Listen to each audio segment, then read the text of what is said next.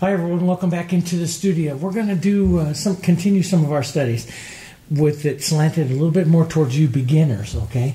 And I'm going to take my time, so this will be a longer painting. I'm going to take my time. I'm going to show you some wonderful acrylic techniques that you can use for seascapes, landscapes, and stuff, etc., okay? And it's going to be a lot of fun, but we'll go nice and slow, so some of you will be able to paint right along with me. But always remember, I pause really well as well, so you can just put me on pause and catch up at any time too, okay? Let's talk about it. So here is a 16 by 20. This is a 16 by 20 wood panel. You can use a canvas as well for this because we're going to do more impressionism. So in a canvas and the weave in a canvas, whenever you paint on impressionism, really does enhance it and stuff. But I do like wood panels, and I'm going to be using some techniques, which I'll show you, that we can add the impressionism. Now, I want to do a seascape, and I'm going to use this photo over here as a reference. This was a free photo that I got, and it can, you can use anything, but I'm not going to copy it. There's too many elements in there, and I like to add a little beach. Now, I promised you in the description we're going to do this drawing in technique. We did it with the mountain and the little house, the little cabin last time. And so I'm going to draw you in, show you how to draw in. And so I want to control it. But to help that drawing in, instead of having a front coastline right here that stops you, I'm going to bring a slight beach into here. So we'll paint a beach, and you'll see how that goes. And if you do want to paint a lot of beaches and stuff, there's another free one. I set it right back there. Ooh, that way. Okay, there's one right back there. I said it, and that's a free video that's up here on the channel, and you can go find that one too. And I paint the beach with all kinds of tones. Okay, so the first thing I'm going to do is tell you about my colors here. This is my standard the Heritage multimedia colors that I use. This is my standard palette out for YouTube that I use. This is a Hansa yellow, a Darulite yellow, yellow oxide, burnt sienna, naphtha red light, pine green, phthalo blue, the quinacridone violet, red violet. We're going to do some alla prima today. So this is the Derivan's open medium. If you haven't painted with this with acrylics, this is fantastic. I put some of this out here in the filming studio, and then I didn't film for 2 weeks. I was out doing other things and everything. I came back into the studio, and the medium was still out on my palette wet. Still could have used it perfectly well. It's an amazing medium, so those of you that if acrylic painters should try some of that. I also have out some of the thinner, which is our standby, which is the extender medium. This is a great medium. I use it. So I use this in thick areas. I use this in thinner areas. I'm going to start the painting today with this one here, which I have out in a little cap right here. I keep it in a little cap. Okay, and of course my titanium white. This is a larger 1.5" fusion brush. I'm going to take it and I'm going to start my sky, and you can see it just holds a lot. I'm going to start my sky by thinning out some white with the extender medium here, and the tiniest bit of blue here. The tiniest bit of blue. You can see phthalo blue makes your light colors so quickly go dark. So you want to start out light. Now, where do we want to start? This is where we are going to look at our painting, look at our sky. Now, my sky up here is a little bit more blue-green. This is a little bit more blue-violet. So let's just add a touch. You could use red violet or quinacridone violet. Let's just add a touch of this violet into here. And Dave, you added a little too much of a touch. So it's a tiny bit, guys. It's just the tiniest bit. We want to keep our value up around, say, an 8 or a 9. You can see it's up there quite high. Now, this chart, everything I do, all these charts, everything that I show you, please read the video description down there. Okay, please read the video description. I put all the links to this stuff over there. And if you go over to our JansenArtStudio.com, which is our main website, it will always have the links there for that. Okay, they're always in there, and you click free videos, and then you click the supply page, and you'll have all the charts you can download and stuff that you want. Okay, all right. So I'm going to start with a 9, and that's where I read it right along the horizon line. But I'm going to start this down a little different. So I'm going to want to have my plan here is I want to show some beach, I want to show some sky. You shouldn't have a horizon line right in half. You should have it up a little bit, either above or below that. Now, as I put this light on, this is actually the color that's going to go along the horizon line. And I want to put this color on a little thin, so I want to add some extender here. And I want to go down, further down into the painting than I think I might want to. This will go down into the mountain areas and stuff like that. Now, when I put on sky, I don't like to do big, long strokes. And I like to always mix my sky. Boy, there's a little fly in here, right there. It is, well, I can tell you, it's 103 outside today, so it's a good day to stay inside and paint a landscape. One little fly got in somewhere with the doors. That's my dogs. My labs have figured out how to open the side door here in the studio, so they go out. So they might be out, but out into the yard there. But anyway, it's a good day to stay inside. But let's make up this lighter color here and keep it, and it could be a little different each time. See, it's just a touch different, and I like that. And we'll model this up and drop it right down, further down, because we're going to paint very much Impressionism today. And Impressionism means we're not going to take big, long, wide strokes because that moves your eye too horizontal. So we just want to apply some color. This will stay wet here for quite a while, even though it is really hot outside. It's comfortable in here. I think I have it set at 72. It's comfortable, but the air is so dry, and that's one of the things that really dries your paint out, is the dry air. If you live out into the desert and stuff, what I always tell my students is, and you're fighting your paints and stuff drying all the time to dry air. Now, we have very, very low humidity here. It's very dry. We sit at a very high elevation. We're almost a mile high here, and the air is very dry. But if you're in that kind of area, you can always put a little kettle on with a little bit of steam, okay? Or you can get a humidifier, not a dehumidifier, a humidifier, and use that into the room to add moisture into the air, and your acrylics won't dry quite as fast with that. So I had some of that. Now, as we go up here, I'm going to want to follow what is called atmospherics, and the sky will get darker. So when you look at the sky here, see, it's a darker. It's right up here around a 6 or a 7. I usually go to about a 6, depending on how high, I'm going up there. So I will come down here and I will start to add a darker light color.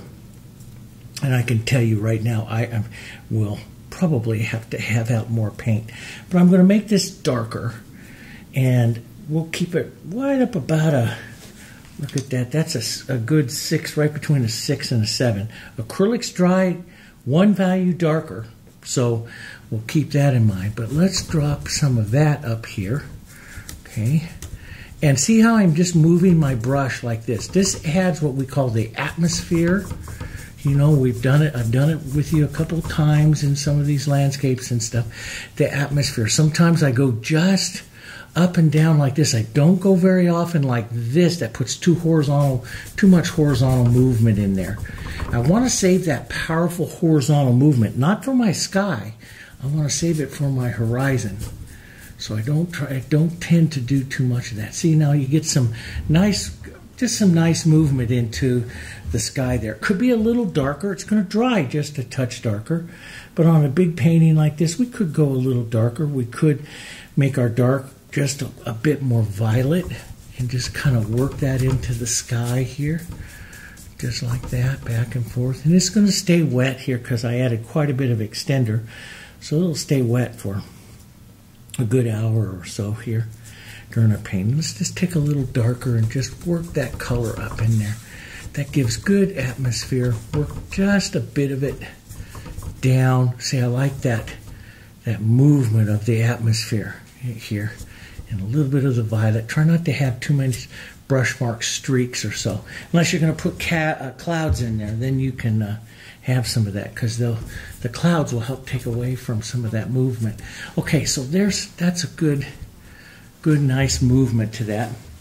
Let's set that bigger brush down for just a second. We'll probably use it. Matter of fact, I'll just drop it in some water there. We'll probably use that again into into the ocean and stuff when we go to paint that. There's a lot of things I want to show you today because we're going to take this nice and slow. I'm going to show you all kinds of fun little things, especially for you beginners and stuff. Okay, so here we're going to go down. I'm right about halfway, but see, I'm going to take my horizon line up. That's one of the things I'm going to do here. So basically, what my plan is, what your plan is, you go down around an 8 or a 9 down here in value. And then you slowly get darker up here. You can change tones to a violet, a blue violet. Try not to have a solid edge down through here. Try to have it off with all different kinds of colors, and that'll be easier for you to smooth that out, blend that out a little bit later on. Now, let's come in and let's look for where it's one of the first things that I do like to do early on in the painting, put in what we call the strong horizontal. This is the line, and it's a horizon line. A lot of people call it a horizon line. You have different lines, like I showed you in different landscapes. You have what is called the sky line, you have what's called the eye line, and you have the horizon line. And what we have in this painting is, of course, we have a skyline, which is this. This is the skyline. This is the horizon line here. Okay, so we're going to put that in. And I might even expand that to where you see the end. I love to do that. Here you don't see the end of the hills here, and so that you don't get an end here. And that kind of closes you off. So I might stop the hills down in this area and leave a little bit of that horizon line even further out there, and that opens it up. Well, I lived on the ocean for almost 30 years, and I just absolutely love painting it and seeing it and stuff. And this little photo with all this mist, of course, where we lived up in California, we got fog. I mean, it always got so hot, we got fog like 265 days of the year. So, yeah, I know what the cloudy fog looks like. But let's come in here now, okay, and we're going to put that horizon line. So this is, like I showed you in other things, this is my handy dandy little square here that I use. Got it.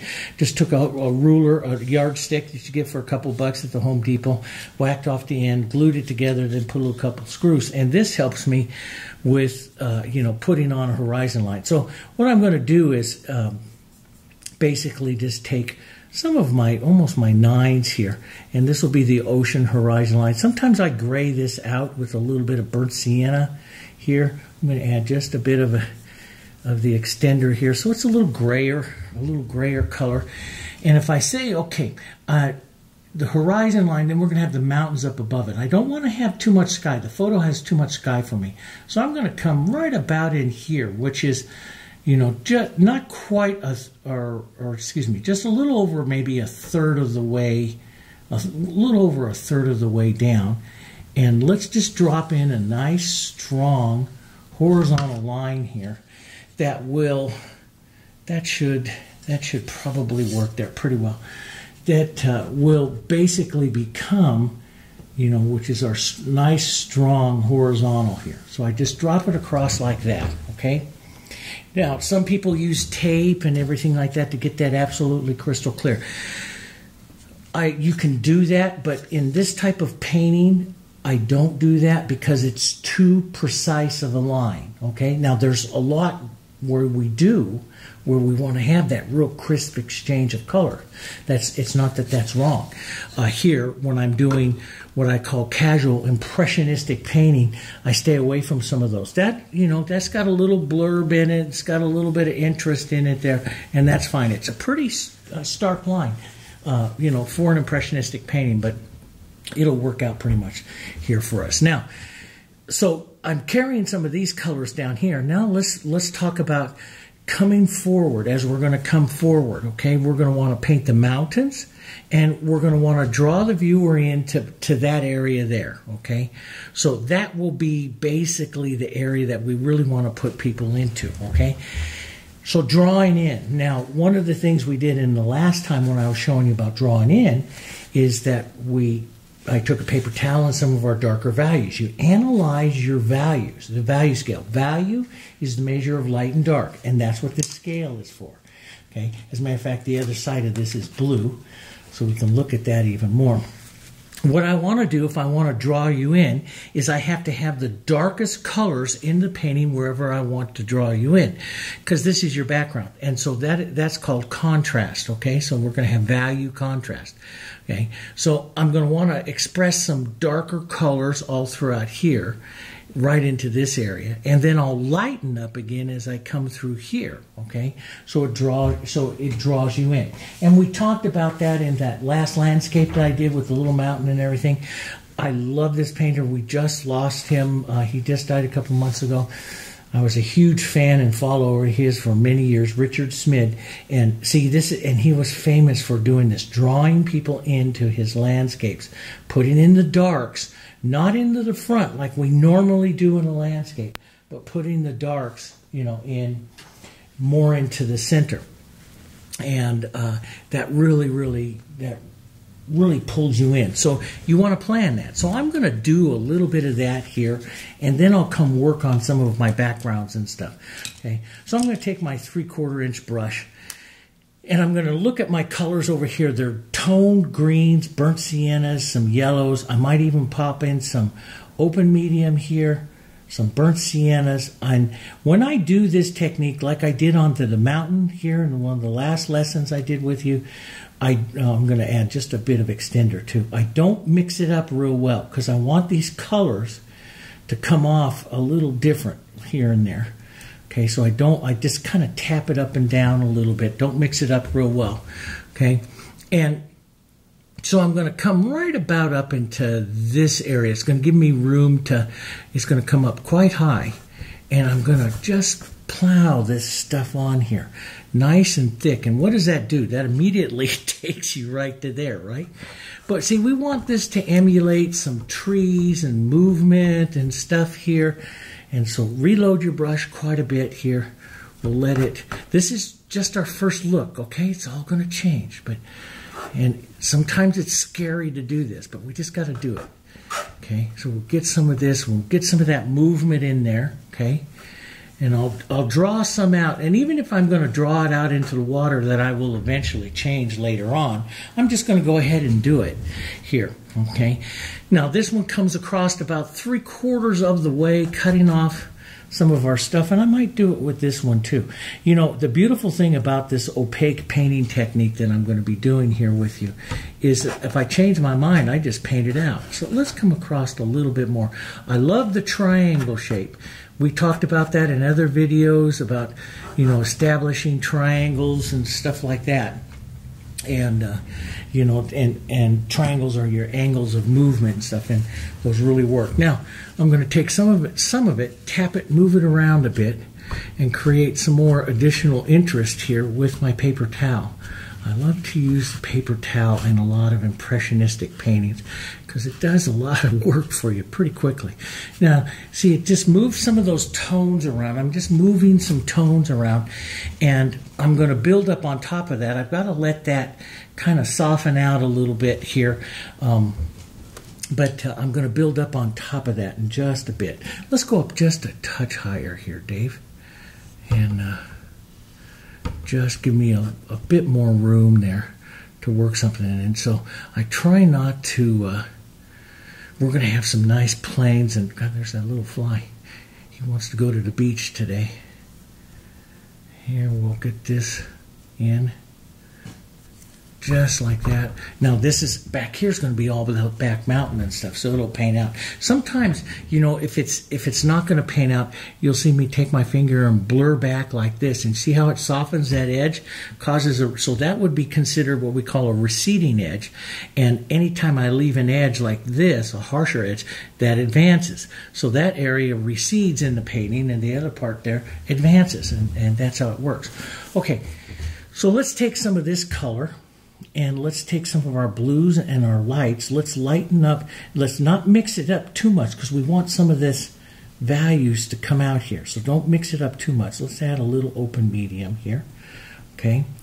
Maybe a little bit more on the blue-violet side here. Yeah, that's fine. And let's just start the idea of some of these back mountains back here. Now that's not quite, it's close. It's very close to what I want, but I want it a little bit more blue. So I'm going to add just a touch more blue and the violet here. Let's get it just a touch more blue here, right in there. Add that blue and push that in. Let's see what that's going to look like here. We'll push, so I want this to be a receding edge, so I'll push it right into the wet sky there for right now. And I want to get some of that movement, interest movement in there. And so we'll keep it kind of soft here. Let's just kind of give ourselves some ideas here about where a hill would be, mountain and a hill. And this is just your first look. This nothing, everything on here is going to paint out and over and stuff. So this is just your first look at it here. Okay, so we'll put that hill back there. All kinds of ways to, approach paintings, do paintings, and I just love them. Now, by adding a bit more dark right there, I brought it a bit forward. That's what we want. Vary it, angle it out. And I'm going to let this time die right down, right about to there. So I'll bring this down a little further here, make this look like the coastline comes in. So the angle this is going to be a triangle kind of coming back in this way here. So this will all be mountain and stuff, and we'll put a little beach in there, something like that, okay? Now, as you start to paint this mountain, so we got some movement in there, and you can see right now when you step back at that camera, and this is what I always tell you, that camera's back about 8 feet today, and that's what it'll look like if it's hanging out there in the gallery for, about 8 feet away. Brush movement. Boy, don't take any too long a brush movement. You can see the little brush movement that I'm using in here, guys. Look at what it adds, and look at what it adds right there to the at 8 feet, the impressionism at 8 feet, okay? Now, really, to get the mountains, like I showed you in painting the mountain that we did last time, we're going to take some of this dark, and let's just toss a little burnt sienna into some of that blue here, a little bit more of this blue. And a good gray I do like to use, I told you last time, was the phthalo blue and a bit of the red. If you haven't watched that mountain one, landscape one that I did, you need to go watch that one and go and look through the color mixes. This will be a little bit different color than what's right there, a little darker, and I can use it when I decide on my light source. Now, my light source, this is a late afternoon, West Coast. It's coming in from this way. So I'm going to basically shadow left side here, but I don't want to go harsh. I just want to push it around a bit, because that's what's going to give you the impression here, the impression of the edges of the hills and the mountains. Now, see, that's a little dark, but I'm going to take it off here because I want to push it back a little bit more. I don't want to interfere with that. So I'll just wipe my brush, take a little light. Let's just wipe our brush, and there's enough paint on there I can actually lift it off a bit here. But lift it off a little different so you get some of that movement that's on there. And, my mom always told me, who was a beautiful artist, for many, many, many years, still is, always said, if you put a color on, don't ever just wipe it off. Use it. Use that color and help paint it into position. And it's very true. And let's come up over here. Let's push up just a bit to give a little bit of a broken line interest. I like that on some of that you see out over there. So I'll just give a little broken line interest there. Let's drop some of that color down like that.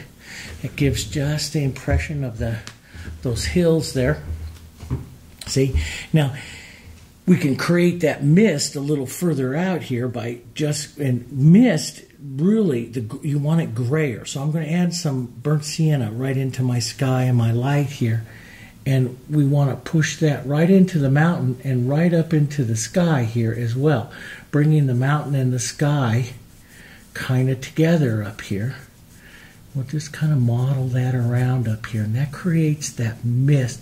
What a lot of seascape painters do, and I do it as well, is that we take the beach color towards the end of our painting, and we put that up into the sky here. And you can see that right up there. See how it creates that what we call atmospheric perspective. But your job as the artist is to harmonize and bring these areas kind of together. So there's all kinds of rules in landscape painting that we use, and one of them is to use a common color throughout the painting to create this harmony. I don't do that as much as I always watch my values, but that's a rule that I use when I usually get myself into trouble and I want to fix it. So what that means is, if I have my beach down here and I carry my beach color a little there, a little bit there, and into my sky, not pure beach, but that color, and let those tones kind of mix up, your eye will travel through and it creates a better harmony. Well, see, by taking some of these dirty colors that I've already used, and you can see it there. See how it's dirtier, it's grayer. And I use some of that right into my skyline. I could use that to recede an edge of a mountain, to bring something back here, and just model that up like this into the sky a bit to create that dirty, misty, kind of foggy look. It works really well. Now we can pick out some areas and push it in a little lighter, so we get a little light and dark. If I want to draw the viewer back, I'll push a little contrast right over here where I have some of that brushwork there, right in that area. And I can do that because I'm nowhere near what I see, all that I see going on in there. So I can take a little bit lighter, maybe up to a 9.5, not quite pure white, and take it back. You can see pure white, it's not there. Okay, a little lighter right back there. Now acrylics dry darker, so maybe you go just a touch lighter because you know it's going to dry darker, and that gives you a look of maybe some distant clouds back there, a little bit more going on back in through there. That little edge there, that works pretty well.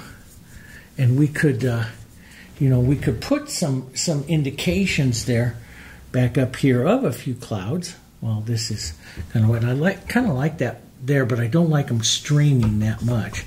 Take a little light and just tap it through. Lift the pressure on your brush. Step back on the handle of your brush because that keeps the tip of the brush softer, and just work it through a little bit. Don't make big long strokes, just small movement strokes, and you'll get the idea of a little wispy cloud. Let's put a little wispy cloud right up through here, there, and drop that in. That'll work through okay, just like that. Maybe just a little whisper of one right over this direction a bit. Just pick up the idea of that pulling through. Little wispy clouds. Now, so everything I have back there is very cool. I will want to warm some up, so I'm going to want to take some yellow. Let's drop right down here. Let's yellow, burnt sienna, right down in this area. This will give you a little bit warmer. Value-wise, we are right around an 8 or so. There's just a little hint of it right in there that I do kind of like in that little valley. A little hint of that warmer. And see, that'll pick up some of the tones that are there here from this front and carry it to the back. And that's one of the things you always look for. Of course, it's more atmospheric. Atmospheric means it carries more of the blue sky tones, softening it out, okay? So let's pull down, let's give it a little bit of a slope right here so that tone appears a bit there. See, so that's pretty good. And see, it's all impressionistic. You know, I'm just kind of creating this stuff. Let's drop some right back down in here. Maybe see some on the top. Tap it through there a bit.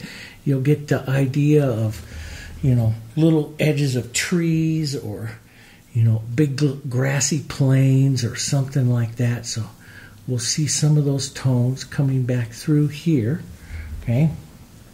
And that works out pretty good. And I might open this up right to a beach right there too, because that will draw you in a little bit further. So what's a good beach? I love yellows and the violets together when I build beach colors. Of course, I always go off the tones that I see, but when I don't have anything, I'll use the yellow and violets, and then over to one side I'll put the burnt siennas. They're very yellow, peachy kind of colors is what I use. I'll maybe add a bit of blue here for the atmospheric. So let's try something like this. And value-wise, we're up about an 8 or so. Let's we'll take a horizontal stroke this time with this. This is a 3/4 inch brush I'm using. That's a little intense, but I'm going to go ahead and put it on here because I am a professional and I can fix it. You know, I don't mind if the colors. And here's the thing, you know, some people, you know, and I shock my students all the time in classes. I'll put the wrong color on there, and then I'll just keep using it, and they just think I lost my head. No, it puts it in there. If I feel I'm, especially when you're working with values and tones that are really close together, stepping out and then painting them back into position can give you more interest. Does that make sense? So if it's a little wrong, if it's in the ballpark and it's a little wrong, I'll continue to use it and then I'll correct it. And then that gives the painting more interest than if I just had one tone correct and put it on. Does that make sense? So I'll get more variation, and that's what I look for, is that type of variation. So let's correct it. Let's get a little bit more light and a little bit more blue into it. We'll correct that tone, and now we'll slide some of that tone in right there to create maybe that little beach right there, right like that. We'll let it come a little darker there towards the front, but that'll create that little beach right there. Maybe touch more blue, touch more light, and just tap a bit of it over there just to give that impression of it there, okay? And just like that. And, you know, is that done? Oh, heck no. But that gives a kind of an idea there. Let's take a little burnt sienna, a little green, a little blue. Don't mix it up too much. A little light. And let's just come right across the edge there. That edge. Right in there. Give the impressionism. This is just the impression. This is where I'll use the edge. You could hear the ferrule of my brush scratching the surface there. I give the impressionism of, you know, little trees, edges, stuff going on there. And just use a few whispery little strokes there. And that hides the edge of the beach going up into the hills and stuff there. So we'll just push a bit of that and just a touch. Get some other colors. And see, if you keep those colors and everything there, those tones and everything real together, and don't blend them, just kind of model them together there like that, the viewer will see shapes. And that's what Monet said, you know, don't overpaint this stuff. Put this stuff in there. As a matter of fact, he uses primary and secondary colors right next to each other all the time. And the eye, through what we call optical blending, starts to blend some of those things. But you don't need that much here, and I'll just push. I push to incorporate colors. I don't push to blend. So what I'm doing is sliding tones across each other, and I call it incorporating them. But see, I'll take a bit of that, and maybe just tap an edge of that right up here like that. That just gives you a little bit more back there on that back hill. Just the idea of something, see? We're going to concentrate a lot of the painting up here. And as we get some more of the painting up here done, we may revisit, well, we probably will, revisit what we've done back there and you know, give it some more interest. Let's go back and work on our horizon line water. And we want to keep it, when you look at the water that's there, it's down about a value 5 or 6 or so. So let's start somewhere in there. That's right between a 5 and a 6. And let's just drop that in. Now, I'm going to want to blur that edge back there, but I do like to, you know, go a little bit straighter there, but not using tape here, okay? Now, I'm going to pull some of this just right down and across and model some of this together. And the tone is not exactly correct for what I want, but it's enough for me to start. And I'm going to work this right down into and work some of these darker colors and these tones right in there together and stuff there. So that'll work. But I want to soften and gray out some of that top tone. So I'm going to put that on, and then I'm just going to add some burnt sienna and some light. I got to think about my atmospherics. And so that's why I say I put that on. It's not exactly correct. I'm going to restate it again here. Again. Let's put in a little edge of the beach there. Just kind of pull that like that and set that in. And you know, I do a lot of pulling across and tapping through just to create movement into water and stuff like that there. But you can see that edge. Now, if I want this to really recede, this is what you do. You blur these two edges together. See how that gives you more of a depth to the line. If you want to bring the water and that edge out more, then you do more of the what we call the found line like that. And that brings it a little bit more. Now, I can also do that with tone. Tone, I can lighten that up more like the sky and drag it right back through there. Now, sometimes when I don't know, I do both until I find the look that I want. And it may be using a couple different techniques here to get the look that I want to the depth of that. So I have a certain amount of clarity to it. I can blur the edge. Certainly it's really blurred there. My blurred edge back here pretty much matches that. That's a little bit harsh. So sometimes I will just wipe my brush like this. I'll go back and put some nice light dirty gray, just a little bit. Just whisper it in your brush, just a tiny bit. And then just pull down through the line slightly until I start to see right about where I like the edge of that water there, like that. And I might want the edge of that hill just a bit more out here. There, like that. Just so you see it a touch more here. A bit more going on back there in the back here. Maybe a touch more of the dark. That might be too dark. So we just add just a bit there. Just whispers of it there. Blur it out a bit. That's not too bad. And I can put the lighter line up here for the water up into the front. So what that's going to do, see, I want to keep my waters around my 5. When I'm in this area here, around my 5 and everything, right up here where I want you to draw in, that's where I'm going to put some darker water. Matter of fact, I'm going to go a little bit darker than what I see there because I want to draw you in a little bit more. Let's do that, and then we know how to adjust the ocean from there. Let's take a little phthalo. Let's add a little open medium to this too, even a little extender. This is going to keep my paint a little thicker here. Let's just drop in some water here. And you're going to see me paint this area right up in here several times. Sometimes I'll use my paper towel. I'll pull these down, blur these across like this, you know, to start to blur those shapes and stuff in there.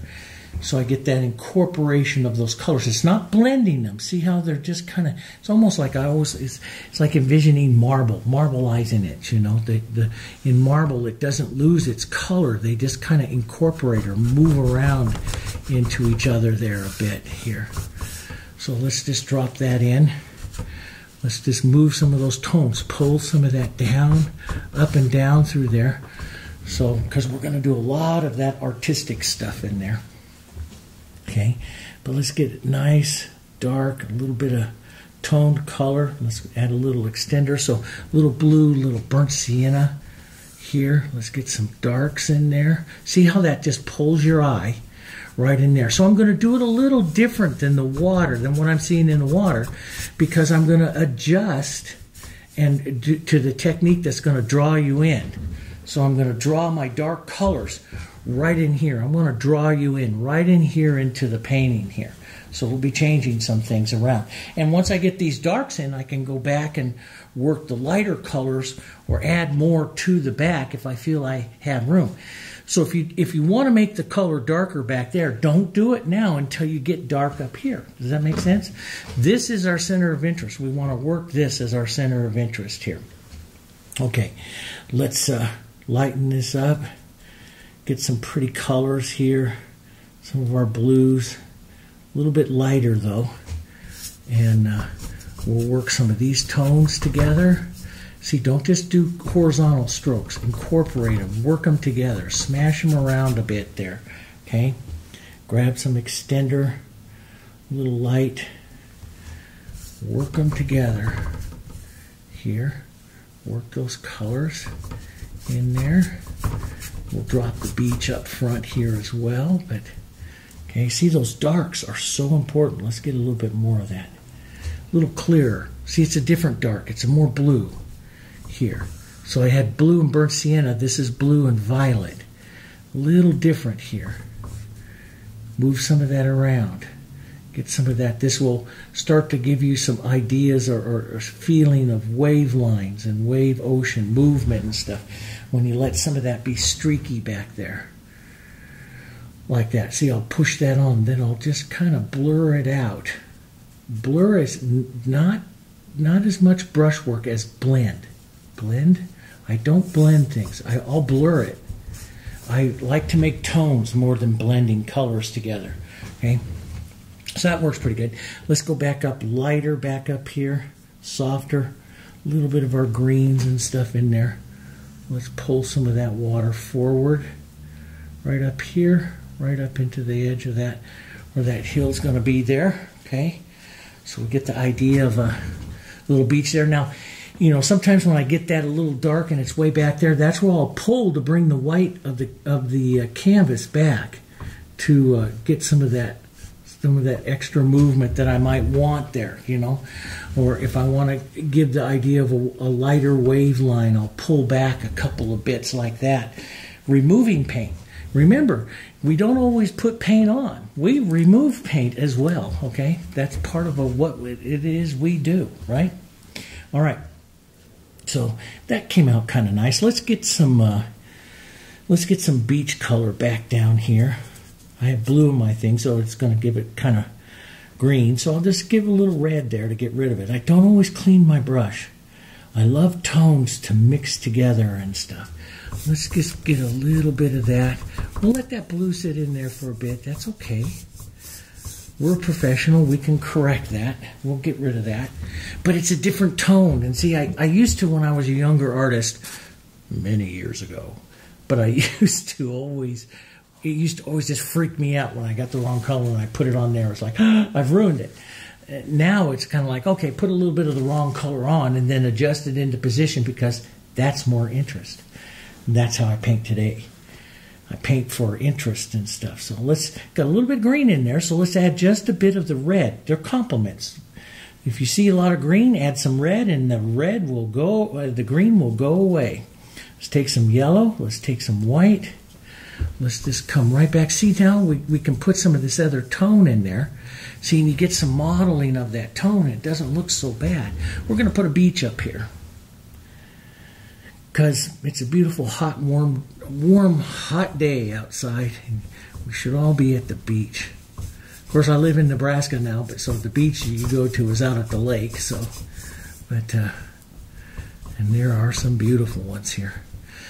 And we'll put a little bit of that there. So this is going to come right around. We'll put a couple rocks right here. We'll let this go back to water right back through here. Hopefully that'll drive everything right back up in there. Now, when I'm going to bring beach and water, this is what I like to do. I'll take almost like a medium tone between the two and drag them together here. Drag and don't mix. Just model them together like that because this is going to give you feelings of, you know, thin water, water that isn't very deep and water sitting up over the edge of the beach and stuff like that. So don't mix them together too much. Let some of this color sit like this. And you've seen me do this before in the other videos. And so I'll drag some of that together here. And we're going to bring this ocean, this beach in at slight angle here. So we'll just do that. So don't mix it up. Just let the colors come off your brush here. A little different here, like that. And let's get it just, I don't want to get it dark. I want to keep it onto the light side, but just a bit darker, a bit more blue. Drag some of this through here. Okay, and so sometimes I'll like take it and go like this, and then I just lift the pressure of my brush and I drag it like that over the surface. This is what the Fusion brush is designed to do. It's a brush that's very reactive to your hand. So you can use it to blur areas and stuff together, you know, blur some of this together here. and it sets up everything for your tones and stuff to come in. All right. Now, there's a lot that we want to do and add water and all that kind of stuff. We step back, take a look. That's looking pretty good. But I want to get some more of my core, what I call the core darks of my painting. Let's get some burnt sienna, some green, some red, a little touch of blue. Don't overmix them too much. Let's come right over here into this corner and let's get a nice dark. Let's get a little more green. Now this you can, actually in this photo, you can see a few buildings and stuff like that. You know, and we could add those impressions in there like we did with the mountains last time if we want to, or we can keep this more opened up. It's either way here. So I have that, and I'm going to set that down. I'm going to go to a smaller, older, very old, older number 8 here, and let's take some of these colors, model them together here, and just create some ideas of where some trees and movement here. So I'm moving the tones around like that, see? So, and it's very important that you don't mix too well these colors so it's different tones come out. And if there a different tone didn't come out, so I'm just going to move over to some burnt sienna and force it here. And push and create some of that interest line there. Now that's that's my left brain. That's a little bit too straight of a line there for that. So let's go up a bit here and break that just a touch here. So it's not quite as straight. That's better here. And let's get a little more green maybe right back down in here. Drag some around. Here, push that around. We're going to come real quick to where we have to start developing our rocks and stuff, but that gives us a good idea, capturing some of that line right there that we want into the painting. Now, I can take some of this, tap it into some of this lighter ocean and stuff like that, and work just a little bit of that back up into my hills back here, thinking small, just to put a touch of those tones back there, see?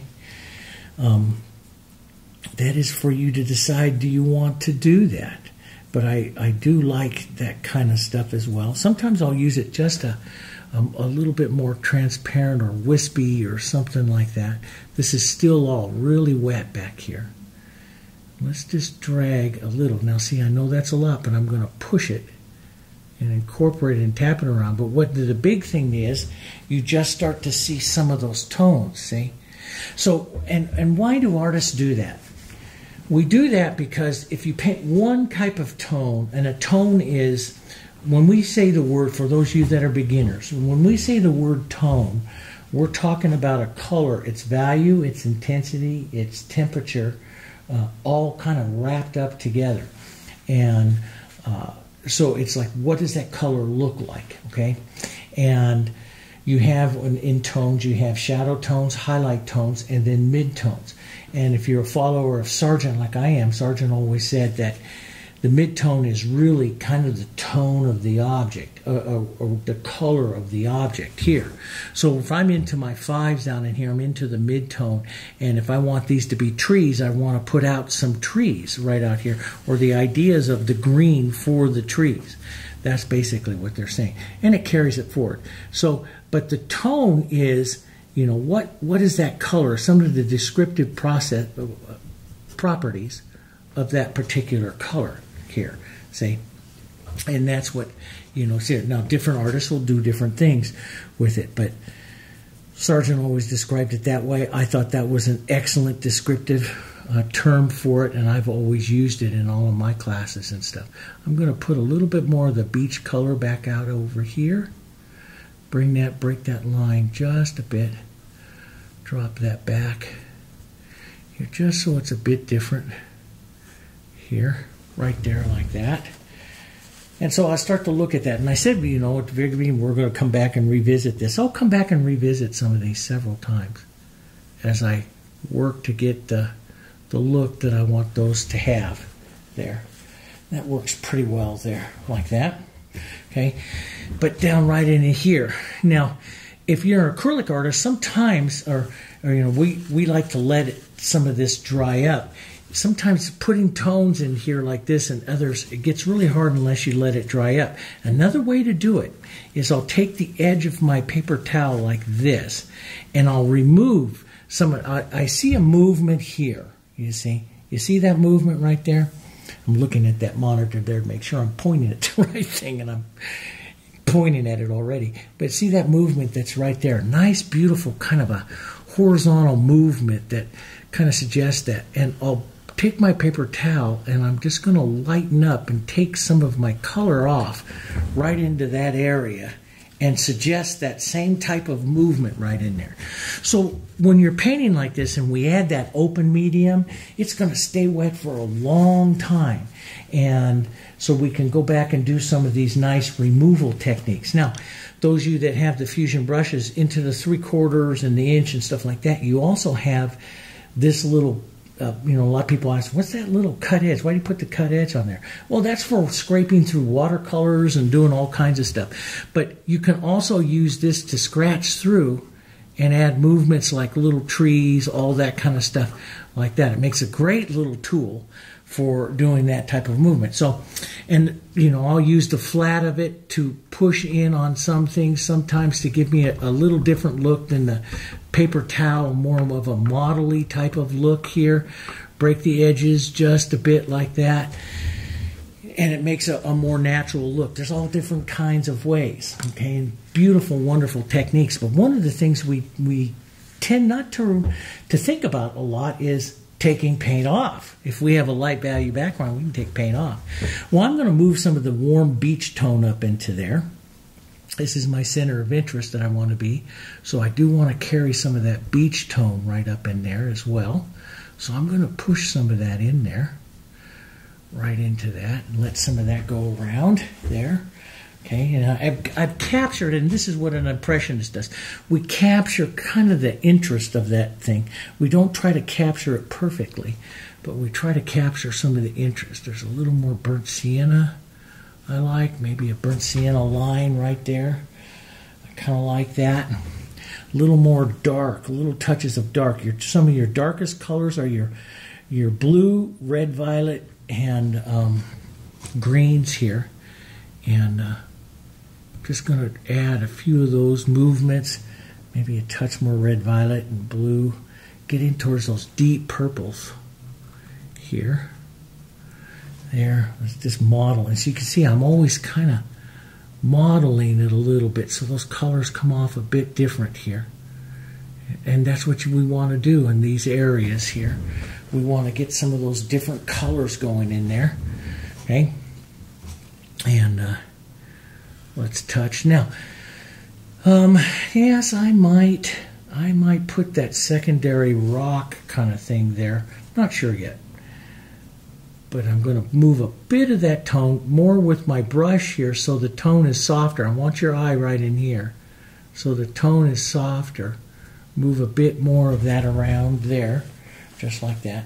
Now down in through here is going to go all the rocks and stuff. So we can use just real lightweight versions of this. Not much of the color, but we'll start out with some of this tone here.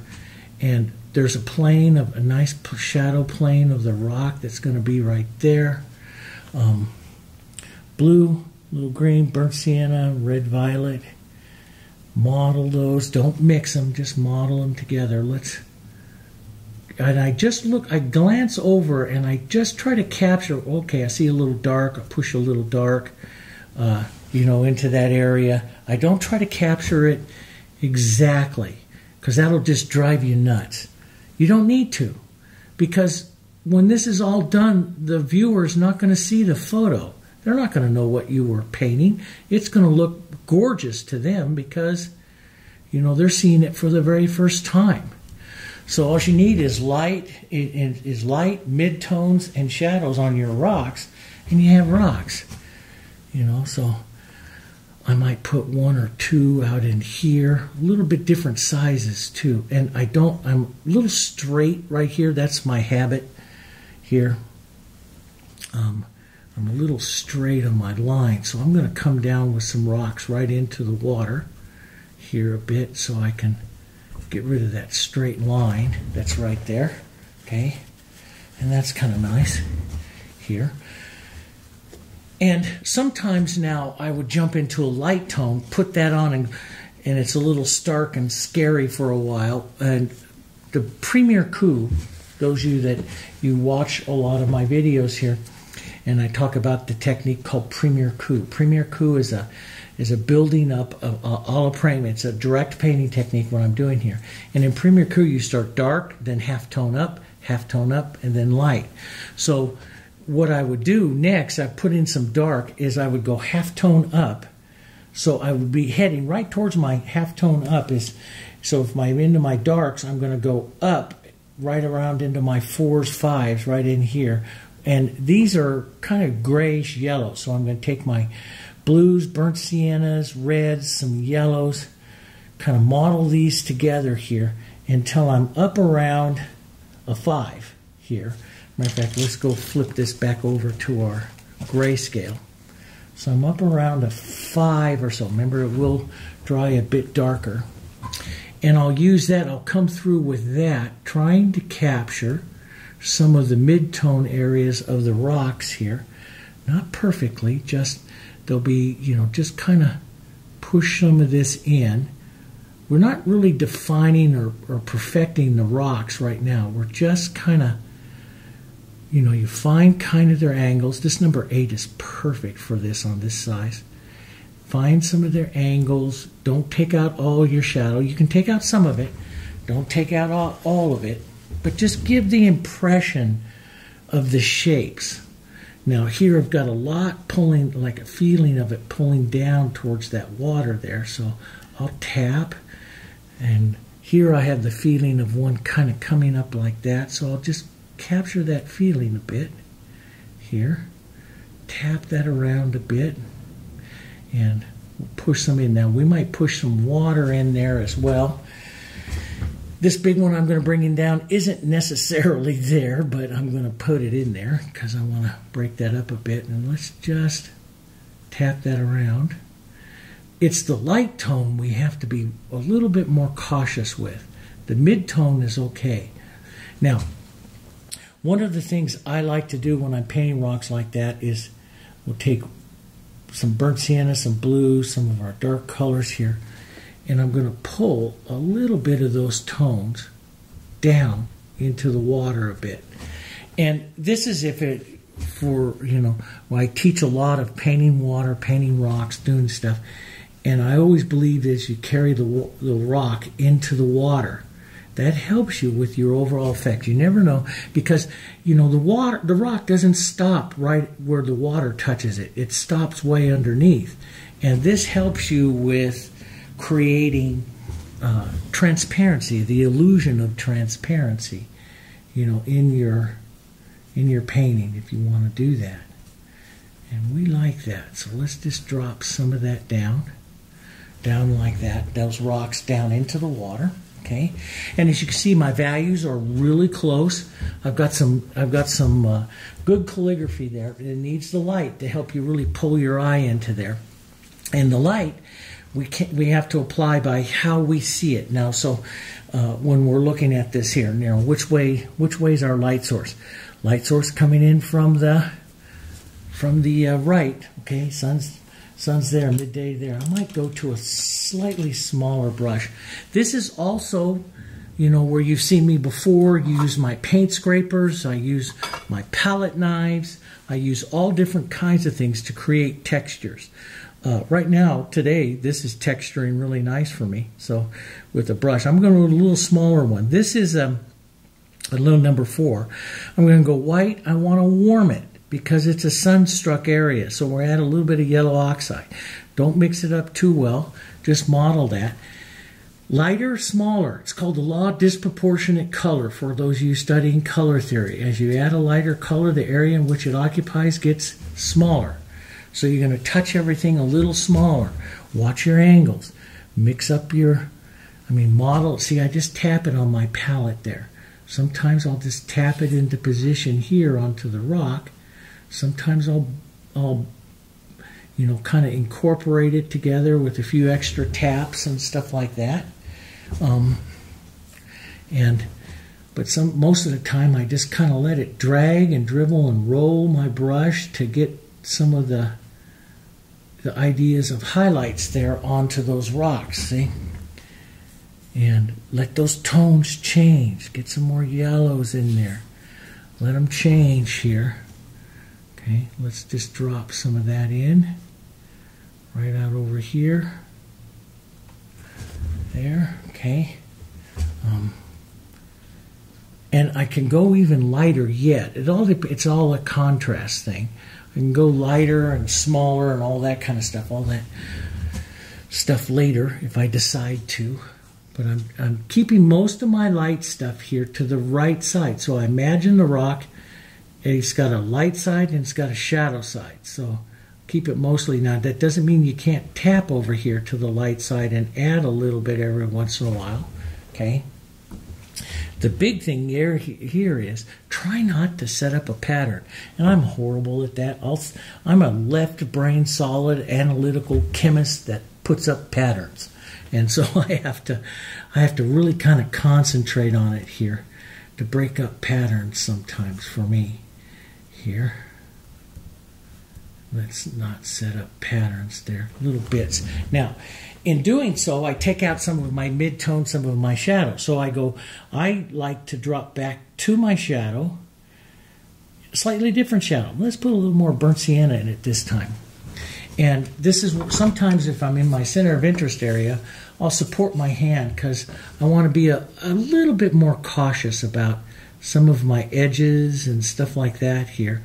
And I'll restate some of my rocks there, my shadows. To me, and this is just me, you know, because I tend to be softer on my highlights and powerful on my shadows.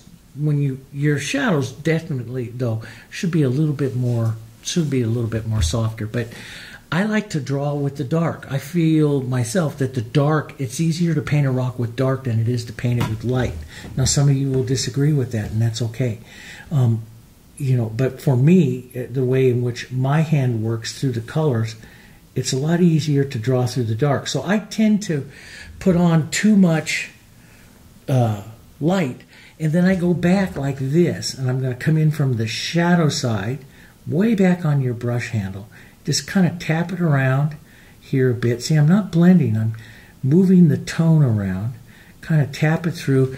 Take out some of those highlights and stuff that I have in there, and redo some of the shadows here. Tap in some of those darker shadows that you see right in there like that, and that sets up some of those rocks there. I like that way. So, you know, there's a lot of different ways, and, you know, those of you that study with me and stuff, you see me do it a lot of different ways because I'm a technique teacher. You know, I'm not a super creative person. I'm a technique teacher. I love techniques. I love formulas. I love chemistry. And so I figure out techniques and stuff like that. And I like to teach them to and show them to you because that's what gives me the ability to paint. I can still paint beautiful things because I use different techniques. And so I study techniques. That's how I do it. Yeah, that's not a bad rock there. It doesn't have very much mid-tone because I accidentally took that out a little too much, but we'll put some back in. Let's push back in some shadow right there into that one there. This one could have a little more shadow right by the edge of the water there, and that's pretty good. So you see, you start to get those rocks drawn in there, and you can definitely have more you know, more light, more shadow in there if you want. I'm going to wipe this brush. I'm going to go right down here towards my beach colors. Pick up some white right with that. And I'm going to redo my powerful line right through there. This is really where I want the viewer's eye to come. Right in there.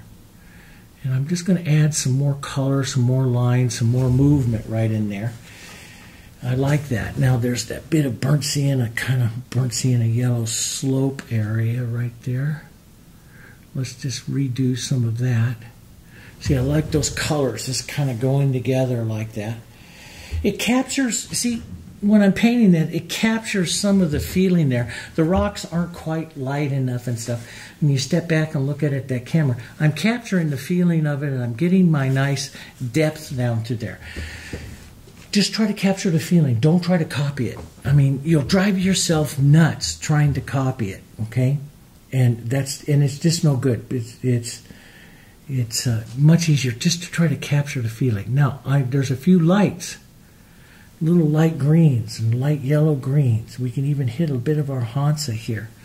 We can add a few of those right back down in here to break up. Don't get rid of all your darks, but this will help break some of them up just a bit and give you a different feeling there. And if you don't like it, we'll paint it back out. But we got to try. We got to try some of these different tones, some of these different things. Here, get some of these colors in there. See, I feel like there's some yellows, some siennas in there, and I want to work those in. Some burnt siennas and some yellows.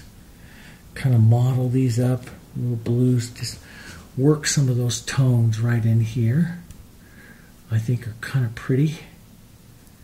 There, this helps go right up towards that rocky edge there.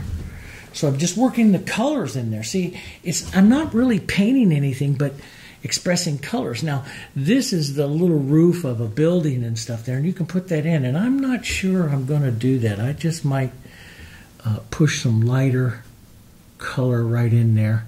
You know, we did that little building last time if you want to see how to do that. But I just might just drop some of that in there.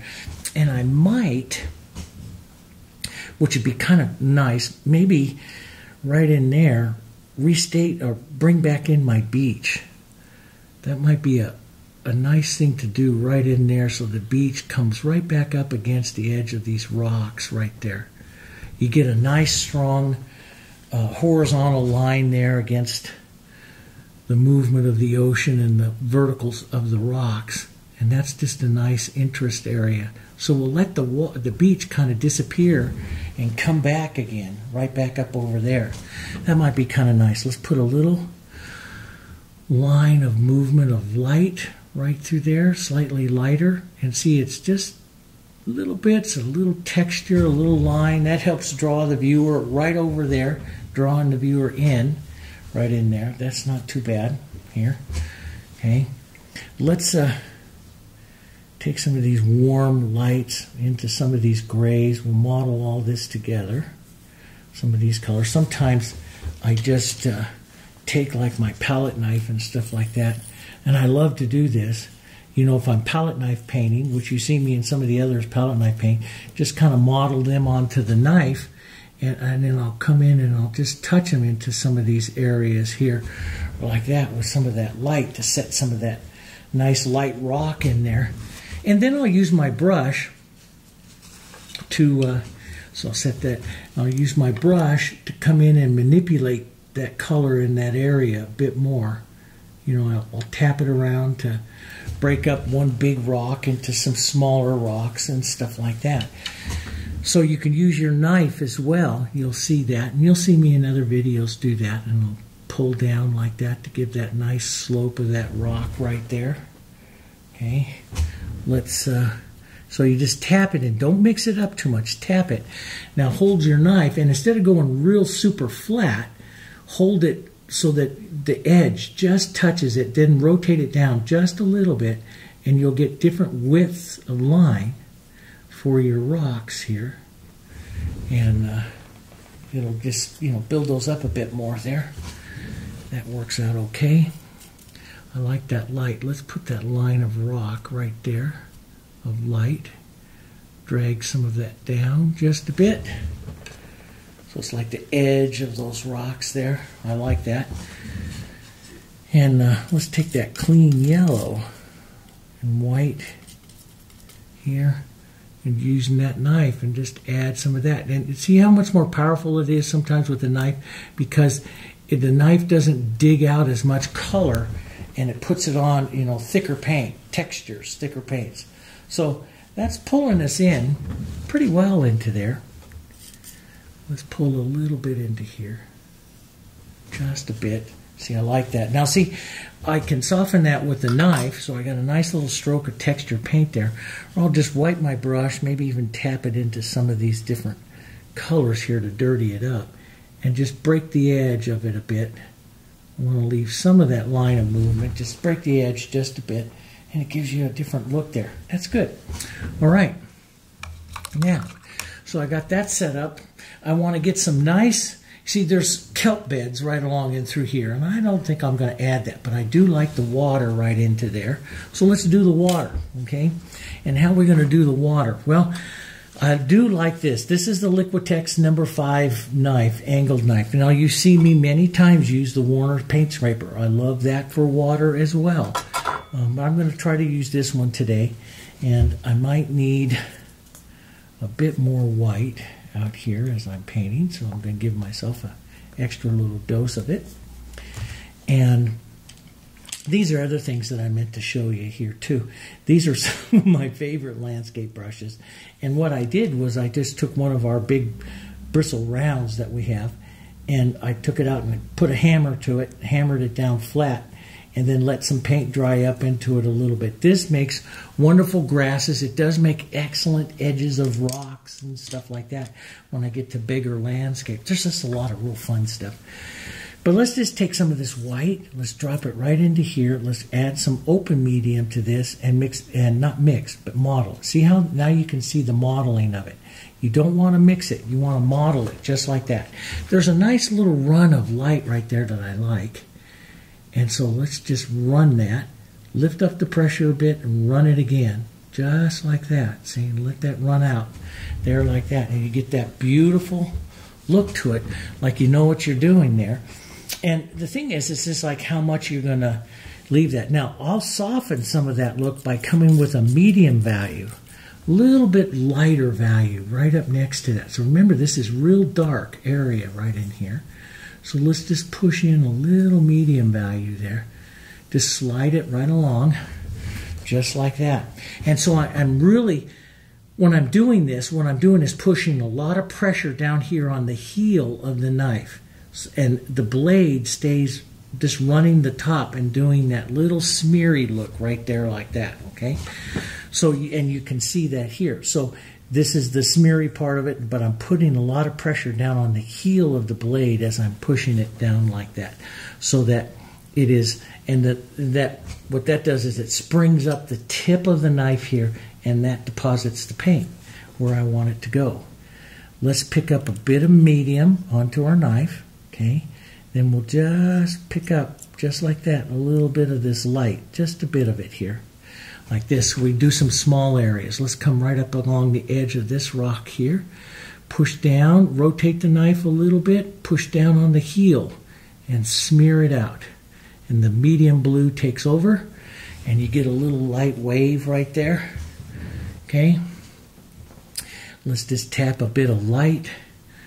I will generally just kind of tap and run the light right along the edges there.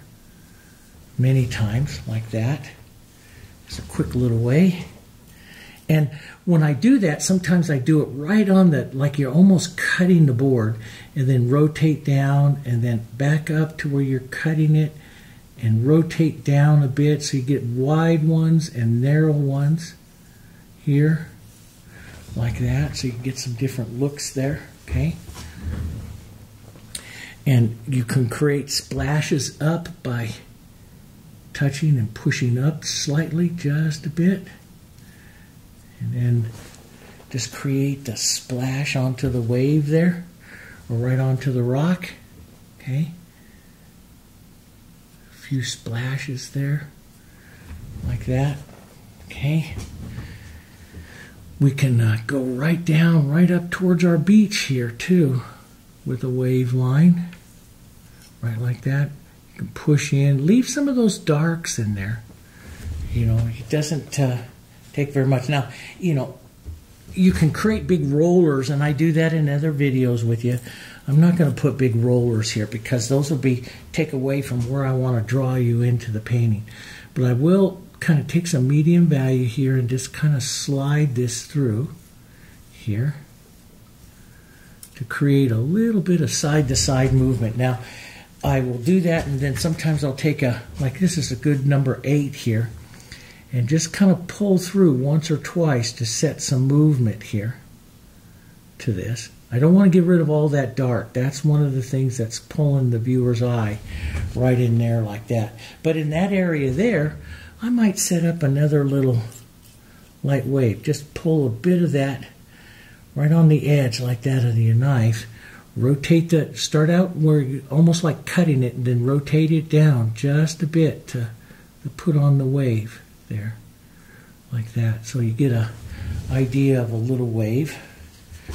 Here, let's put a little more light right out here on this one. Like it's just hitting that right there like that. Just gentle little waves here. Let's come forward here. Let's grab some more of this. If it starts to get a little thick in paint, I'm going to thin it out here with the open medium, not the extender, the open medium, because the open medium's thicker and it'll cause it to slide. Let's just slide right along and push the knife very flat. My pressure's down on the heel of the knife here again. Push that in there and create some of that movement right in there. More open medium. Keeps it very translucent. There's another medium we have, and I have some videos on there called faux medium. And faux medium does this beautiful as well. It's a medium designed to add the transparent and translucency to the paint. And so you just run your knife around and it looks like you know what you're doing. Okay? That's what you do. You just run your knife around and it'll look like the waves and stuff that you're putting in there. But you can see mine has a little more light dark contrast than the photo does there, and that's what I want. But right now I'm adding basically the body of the ocean here, the water, right in there. Some lights and darks, pushing that, just pushing those together there. Here like that, to add that movement, that wave movement there. Okay? And and if you need to constantly rebuild up an area of blues, maybe get a little bit of the darker blue in there. It's a bit tone. Add some violets. Keep that medium in there, like that. And let's just now back here we want to keep it a little softer. So I don't want to go pure white back here. I'm going to keep them softer. Back off through here. And just do some softening. So I want your eye to come into that dark. So I'm going to let basically my ocean disappear back up over here. I'll push a little bit right up through here, just like that, and leave that. And maybe 1 or 2 little pushes right out here, but no big waves. No big waves. We'll do those in other videos. Just push and slide like this. You've got to stop sometimes. You don't want to create a tremendous amount of waves. Now, once you create that, you can pick out a line, hold it very thin because you don't want big high waves, hold it very at the edge, and create a bit of your rolling kind of waves there. Now, if you want to make it look like the wave, and I'll just show you this too. If you want to make it look like this is a real wave coming in, we take the shadow for what we call the trough of the wave, and you pull back this way like that, and that creates the trough of the wave here, like that. So if you want to make that like a wave, and I don't want to do that much here because I want to keep it soft, but we can even pull up into that and pull down slightly into to create the trough of the wave here. Lift up into it as well to create the trough of the wave. That's a bit powerful right there. I want to take it off just a touch. That's not too bad. Let's give it just a touch of a line because we're going to put that rock right in there as well. So, yeah. But back in here, I want to keep everything really soft. So I want to go a little lighter. And I just, right along the edge here, just want to run some of this light, just like this, just right along the edge. And this is the Impressionism. We're not going to go in there with wave shadows or any of that other kinds of stuff. we're just going to be doing the light impressionism of it, okay? Let's just take this, thin it out with some more open medium, and just run a little bit of that back and forth through here. Maybe right through here again one more time. Just breaks up some of the darks with a little bit of movement there, like that, okay? We could give a line of movement right in here, real soft. I want to keep everything really soft because this is away from our center of interest, so maybe just an idea there, okay? And yeah, now let's, we want to put in some rocks right in there, so let's get this lighter gray. It started to dry up on me, so we just kind of mix it again. Lighter gray, little yellow, little burnt sienna, blues here. Little yellow. Okay, let's come right in here and maybe add the light spot of the rock right there. There's a light position of a rock. You know, the question is, do you want to put another one out there? Do you want to dribble some of this light right out here? Like those are little rocks out there. That's kind of pointed out there. What I mean is it's kind of too much of a point of a triangle.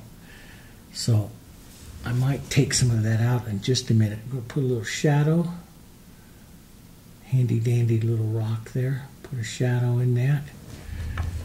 So we might leave that one right there and just take some of our blue on our brush and take out some of the rocks that I put in right there with some ocean line there like that.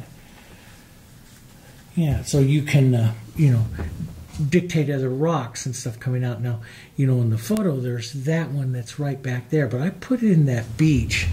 And I kind of like the idea, I kind of like the look of the beach. That's better with that right there, like that. We might take a bit of the blue, just push through that. A nice blurry kind of, I don't know what that is, area out there is not bad also.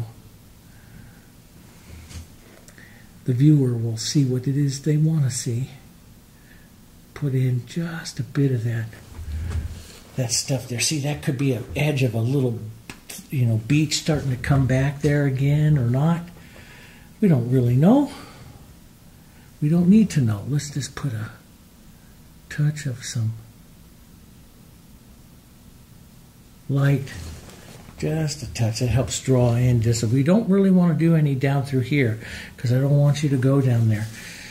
Okay, now, but what we can do is let's go back up to a larger, like our 1/2 inch here.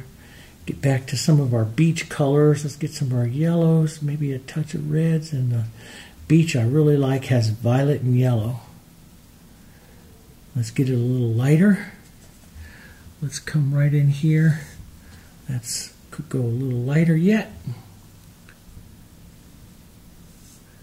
Push in a bit of that, more of that light here up into the front, but we want to just kind of push it around. You know, when on other paintings I'll go in and make the look of the wet sand, well, like I did in that one back there, the wet sand and stuff back there with the purples and the violets and everything. And you can have a little bit of that, but we can't have too much because we don't have a lot of those colors here in this painting unless we add them. But you can add that to some of your sand color. Take a little bit of violet and blue and that, and add that right along the edge of your water line. That's what helps you really get the nice look of wet sand. Because that's what the sand color is. I used to walk along the beach every morning with my dogs. And get some of those colors in there. I'm not going to get too carried away with it though, because it's mostly about that impressionistic edge there. But it's all impressionism, or what I like to paint is the impressionism of it. And see how that just kind of draws you right into that. And you do that through lights and darks, okay? And then we'll soften some of our look here as we come out here with some of our light here. a lot of brush calligraphy. You could use your palette knife down in through here, but you don't want to put any darks. You know, use some verticals here to kind of, you know, add some more modeling interest there. That's a little too precise there, so we'll take some of that out there, like that. That's nice.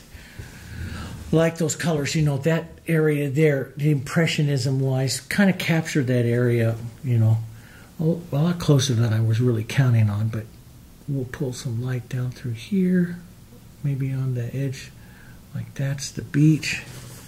Touch of those violets, just a touch of that color there. And that little wave there isn't looking too whippy, so not looking too great. So let's just kind of take it out, push some blue right along the edge there, the middle color. And remember what I said there is, you know, it's like Sargent and them said, is you go to the middle tone of the object's color. And you know, water is clear, but it's the sky, so you're going to the middle tone of a blue to really kind of set that in. And that's all I'm doing here. The middle tone of a blue here to kind of set that in, and that color and movement there. And I can take some of this nice, a beautiful dark violet. Let's let a little violet into it. Let's just reshape some of this just a bit. Take out just a bit of that light and pull it at those angles here. And you know, you do what I call splash the paint around a little bit, and it makes the water look like it's splashing around a little bit here. So you just kind of follow, you know, you have a wave line, and they do kind of follow each other. Tap that just a bit. So if you want to break up, like if you think that line right there is a little too much, it's not really too bad, you just tap it and break it up a bit. Add the foaminess to it here. Just tap it, break it, and you get a little bit more. But I'm going to keep that softer there. In other paintings, I would bring it back up a bit more. There, I'm going to keep it a little softer. Just gentle little hits of it, ideas of it there. And I think that'll work, you know, better for what I want to do here with this particular painting. Maybe just a touch more light here. Right in there. And again, I'm pushing it right in here. I'm watching, you know, the pulling power of my scene right up in through there. And that's what I want to do. You know, watch that scene, the pulling power. Splash a little water around here. There. Around that rock just a bit. That's pretty good. Not too bad. Then you go back, revisit anything. I mean, my clouds and stuff dried down kind of where I really like them. I kind of cut my mountains here just a touch, so a bit of the blue, I think, over here to the shadow side of that one again. Right in there. Get that light shadow going there, cooler shadow. And you look up through there, through your painting. You know, if your beach looks pretty much all the same there, then you can take, and a little, it doesn't take very much, you can take a little bit of some of your beach colors here, like these, right through here, and just draw one or two little lines down through there, you know, to break up and add a bit more interest to those particular tones. Now, you can also do, you know, something that I do, and you have to be real careful with this, you know, is drag a bit of a light along the edge there to make it look like a wave line there on your ocean back there. Now, again, like I always say, I do too much and I take it out. Now I'm going to take it out. I'm going to clean that light color out of my brush. Go to the main color of the water, put that in your brush, wipe it so you don't have very much, and paint through it. taking some of that back out, taking some of the movement, the lines of that back out, and that'll put its depth back in there. See? Maybe a bit of that, leaving it right up here in the front. That takes that, and you can just tap ever so little back there to help that, you know, that shoreline back there. And I think that's probably enough for this particular look on this, what I want to do with this particular painting. You could do more. I mean, you could bring in more. There is a real strong, powerful dark right there that I just might want to put in. So I'll just model up some of my darks here. And just come right back and set that in. A little bit more. Yeah, it's right down here too. Nice, deep, dark. Right up against the beach there. And Impressionist painters are going, yeah, now you're getting brave. There we go. Get that in there. And a few little taps. Break that up a bit here. And then there, like that. Not too bad. Not too bad. It gets it's a little bit different, you know, a nice kind of look to it. Now, you know, do you want to keep that? I'm looking at this going, that's kind of a straight line right through there, you know, and you know, that's kind of like your call. Do you want to do something about that? I might, and I'll show you. See, this is kind of stuff, you know, usually what I'll do is I'll put the painting away for an hour or so and look at it and come back and look at it. Go get something to drink and come back and look at it and see if there's something that I might want to change on it, you know, and which I usually do just a bit. And but that line, I kind of like that, but that line is not fitting that, because I'm not following that shoreline, but it's not fitting that quite well. So I'm going to show you. I'm just going to add, and this is the fun thing about art, is you try it, and if you don't like it, you take it out and try something else, you know. So I'm going to redo this just a bit here and push that beach a little further away from what's going on right here. And I'll show you here in just a second. We'll take that. We'll take some of our atmospheric color here to soften that just a bit in my brush. So I'll soften that back. Take those lines away just a bit here. And it's all in painting depth and stuff to something. It's all basically crossing planes. And so I have to create two crossing planes here. One that's going to be color-wise. We'll create another crossing plane right here. That's going to be color-wise right between this one and this one. So we'll create another plane, basically. Okay? And so color-wise, everything that I do, I'm going to be watching for a tone right between these two. Right here, as I start to work this. Right between those two. So, there, like that. So see, as I'm adding the color in here, a little more burnt sienna, a little blue, a little violet. Here, put that on the brush. Just lightly start working little touches of that, because it's darkening it, see? And as it's darkening it, it's bringing it forward, and it's bringing it in front of this other little hill here,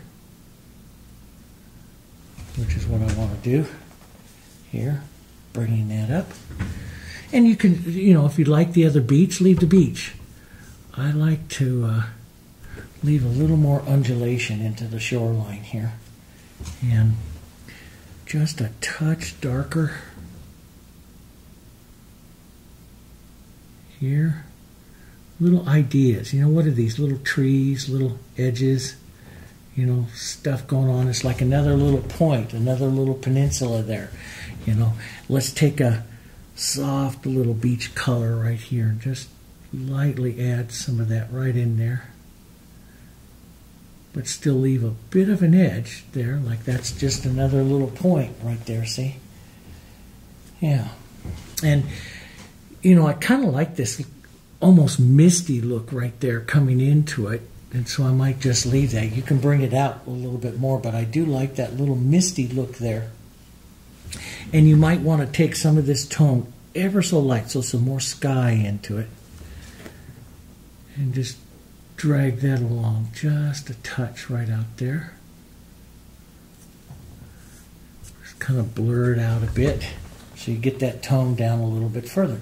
So now you got kind of like a little misty thing here and an extra little thing. So if you want this, you know, to really go back, then you make it, you know, that's quite a jump. There's quite a distance though between those two here. And so as you bring the tones closer together, they come closer to physically come closer together. I can make that a little bit more misty, or push this one back just a bit more by taking a bit of that sky color into that, just a touch here. And as you can see, it starts to push that hill back, see? And that's all the art, that's all, you know, how far do you want it to go? That's all up to you. That's your choice. It's your painting. You know, our job is to show you some of these awesome techniques, visual techniques that allow you to do this stuff here. I like that little misty there. Just like that. That's pretty good. Let's put a shadow angle here so we get a light and shadow side to those hills there.